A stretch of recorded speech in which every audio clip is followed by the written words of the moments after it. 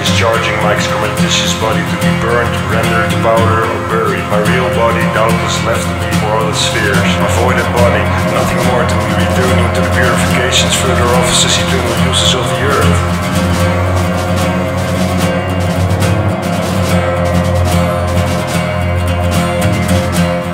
My soul leaning poised on itself, receiving identity through materials and loving them, observing characters and absorbing them, my soul vibrating back to me from them, from fact, sight, hearing, touch, my phrenology, reason, articulation, comparison, memory, and the like. The real life of my senses and flesh transcending my senses and flesh. My body done with materials, my sight done with my material eyes.